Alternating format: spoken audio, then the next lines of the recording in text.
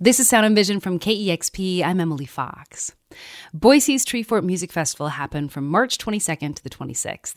KEXP's Larry Mizell Jr. broadcasted the afternoon show live from the festival, and KEXP's Jasmine Albertson and Martin Douglas were also in attendance. I caught up with them recently to talk about their favorite shows they saw there. I am so jealous that I didn't get to go to Treefort this year. It is such a great festival. When I went, though, don't be jealous. The weather was pretty awful. It was painful. I was gonna say last time I went, it was a rescheduled one from COVID, and it happened in October, and it was like sunny and 80 the whole time and glorious. But yeah, I looked at the weather forecast, and it was like maybe some sleet. Pretty dang cold. Yep, it was rough. But luckily the festival, I mean, most of it is, I mean, they definitely have some outdoor venues, but the beauty of Treefort is it takes over the whole downtown, which downtown is very much walkable. And so you have venues all over town. Like half of the fun of Treefort is just going to all these different spaces, like a bar, a restaurant, like this upstairs venue, or like this venue at like, how would you even describe the Chorusshine? Like...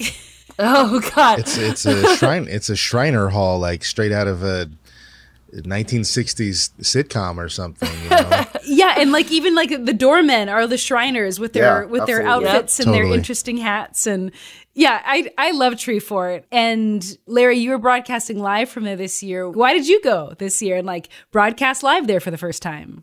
Well, I saw everybody how much fun they seemed to be having last year. One. And two, the lineup was really dope. And just, I was like, man, there's such taste and good curation here. It's not like one of these festivals that'll go unnamed where it's clearly you're looking at streaming numbers. So it's a bunch of disconnected surface level crap. This is like somebody is passionate about this. You got somebody who's passionate about that and has picked the cream. And it was such a good mix and a huge lineup. Imagine trying to see even half of what was at Treefort. Like you'd be laid up for a week. So that's what made me want to go. And then things just kind of rolled, and people were like, "Well, let's do it broadcast from there." And I was like, "I'm down." I'm really glad we did. I think, like you were saying, everything is walkable in downtown Boise. They have such a variety of venues, like the Shriners Hall, which takes me back to going to punk shows at VFW halls. They have a skate park. They had like a stage at the bus station this year. It was great. It's overwhelming to kind of really take in all of the bands that are playing, like scrolling through the app and seeing the lineup. Over 400 bands played Treefort this year. And everybody in Boise is excited about it because it's the only thing that happens in Boise over the course of a year. Right. So you all saw probably lots and lots of shows. And so I'm here for you guys to talk about two of them. One, your favorite show you saw, probably from your favorite artist. And then two, an artist that you stumbled upon that you didn't know about before that you absolutely love. I really went to see a few bands that I saw in the lineup that I like loved, like Mike. There's too much buzz around my name now. Mauskovic Dance Band.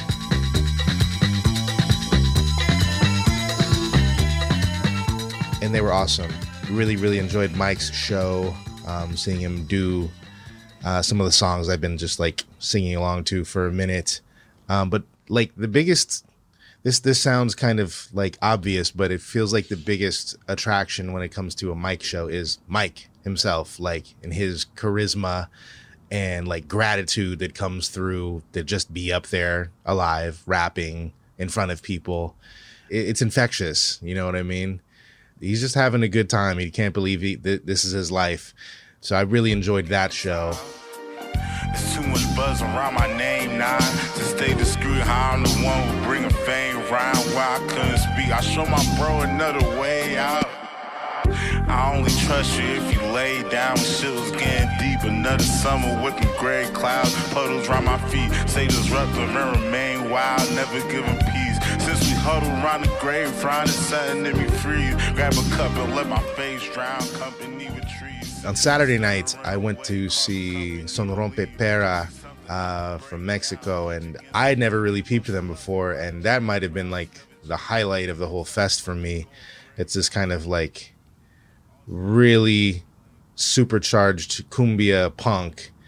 And I had already seen like a cumbia punk show at Treefort with Tropa Magica, and they were awesome. It was really good.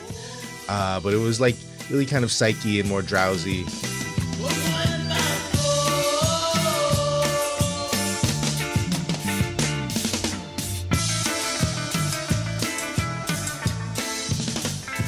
But Sen Rompe Pera, it was like, whoa, like on your feet. Like the punk energy was really coming through. They were like banging those marimbas. It was such a cool combination of sounds. And I had to go back and check their live at home session that we did, which is also excellent. But yeah, that was an incredible show.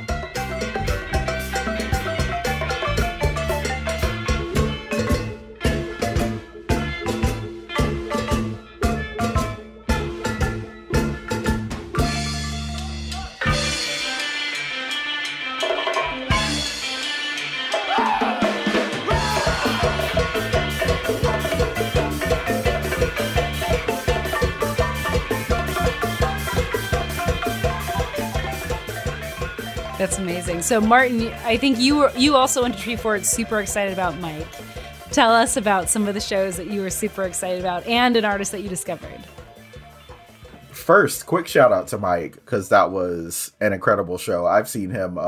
This might be my second or third time I've seen him, and he gets better and better live every time. I mean, it's just getting your reps in, recording more, finding yourself more as an artist. But he was, like Larry said, his set was infectious. So I wanted to specifically highlight Mike. We were all there. Through the city, I can do too much of looking up. My sister hit me, trying to push me, sound good enough. The 150 for the cushions while I'm putting up. I keep it hunting, Diddy, 1 foot inside of crooked stuff. My favorite band or act other than Mike that I saw was Protomartyr. I've seen Protomartyr also a number of times, and I'm always super stoked to see them come in from Detroit. I feel like because I'm from Tacoma, I have that kindred spirit with Detroit, that kinship. So bands from Detroit are always super great.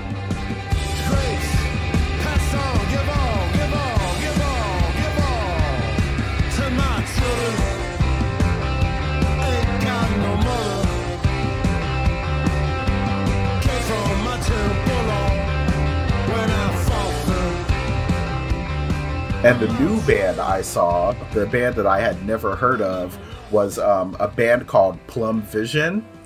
They're a trio of young ladies local to Boise, and they play like a punk alternative style.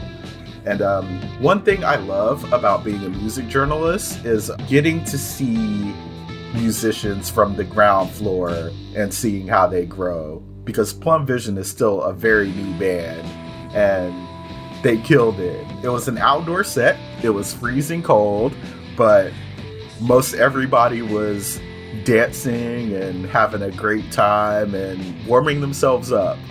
So it was a real pleasure to see Plum Vision, and I'm very excited to see how they grow musically.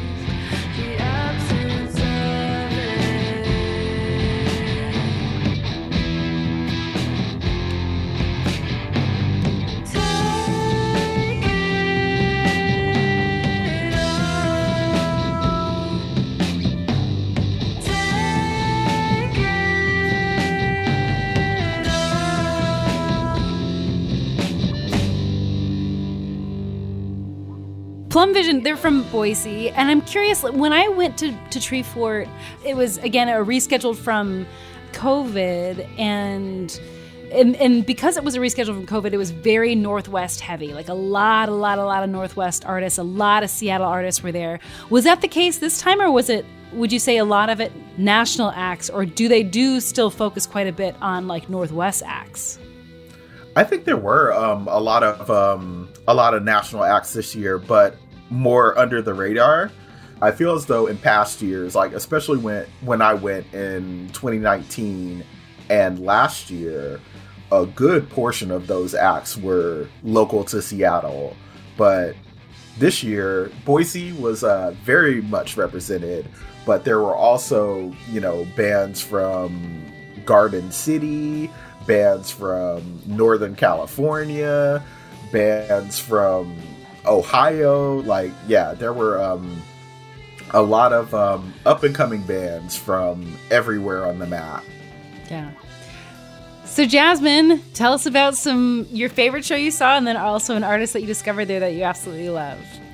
So yeah, because of the weather, which we mentioned, you sound a little bitter about it.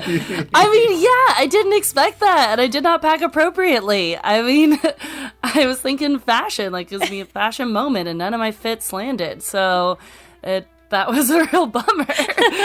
And also, it was freezing. So because of that, I kind of skipped a lot of the outdoor stages. So I missed a lot of the big headliners. But actually, it was kind of cool because I mostly just only saw bands I had never seen before. So as far as someone I thought or knew I would love, I'd say NNAMDÍ. That show was incredible. I knew it was going to be a great show, but his energy and humor and the way he interacts with the crowd just had everyone just bumping, and it was just so fun. It was packed, too. It was one of the bigger... the Treefort Music Hall, it's a new venue that they had this year. It's a little bit bigger. And yeah, that was just so fun. I really wanna be famous. I just want a million blue faces. I just want a million new fans of plays. Then I wanna ride that massive wave. Blowing all the money on diamonds. Mansions, panics, and private planes. Ran through all my paychecks quick. Brand new car, I raced that bitch. I don't really wanna be famous. I just wanna be on your playlist. Used to say that I was too weird and shit. Now they wanna take me serious. I might need a couple of Grammys now. I don't give a damn about awards and plaques. I just wanna make my family proud. I just wanna stack up all the bands and raps. I don't really wanna be famous though. I just want the money it came with. The second question's a little more difficult, like I said, because I saw so many that I saw for the first time. But I was going to mention Sen Rompe Pera as well, because that was, oh my god, we didn't know what to expect, because Larry and Isabella and I all went, and I remember we were looking at their bio, and we saw all these painted faces, and we're like, what is this going to be like? And, but yeah, it was just so, I couldn't stop dancing, this mixture of marimba and cumbia, with this garage punk was so fun. It's dancing like a fool. But then also I have to mention Sen Morimoto, which we saw earlier that same night, was so good. Much smaller crowd, but the sexy sax just felt like he was playing just for us. It was so good. I really tells a joke with patience. Beautifully simple complications. My mind on screen at the arena. My thoughts where they can see us. My living habits and ideas. My fear and hunger wanna be us. Perform a paranormal moment. Fall for the joke, maybe on purpose. One highlight that I felt like I didn't know what to expect, just because everyone that I mentioned this artist to, no one knew who it was. I was the only one who was fangirling over him, but he's called Runner.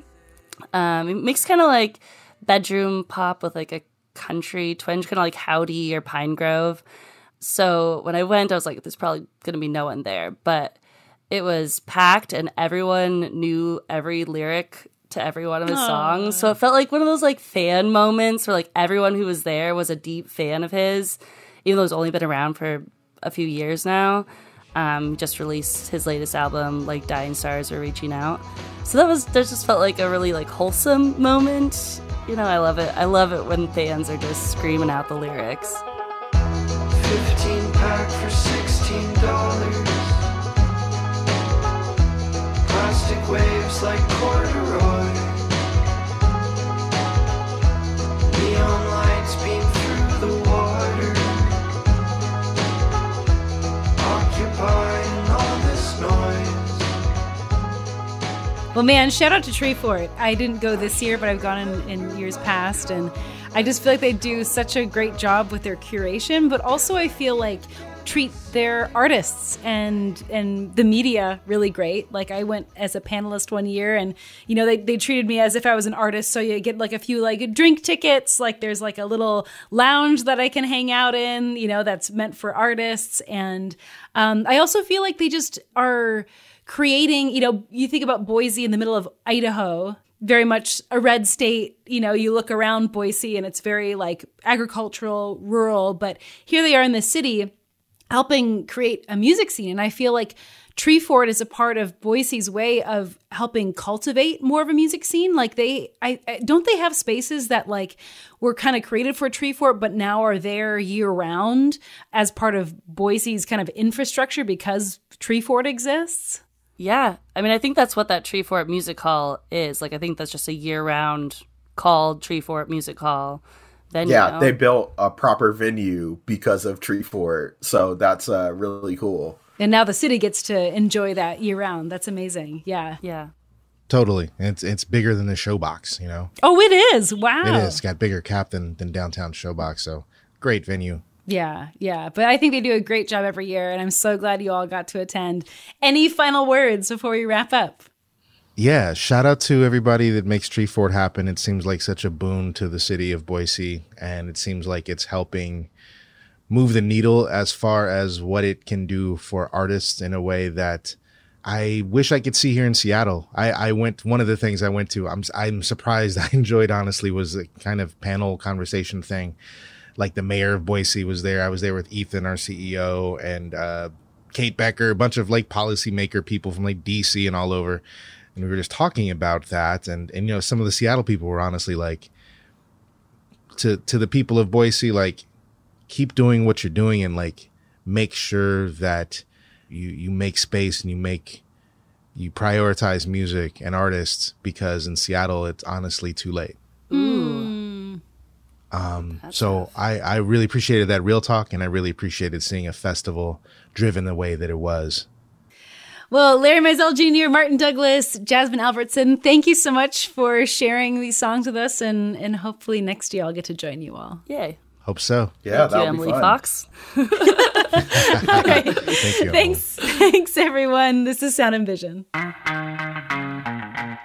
That was Sound and Vision. If you like what you hear on the show, please take a moment to subscribe to, rate, and review Sound and Vision. Just taking a few minutes to do that really goes a long way in helping spread the word about this show. Also consider sharing a favorite episode with a friend. You can also go the extra mile by giving a one-time $20 donation at kexp.org/sound. Thanks for listening.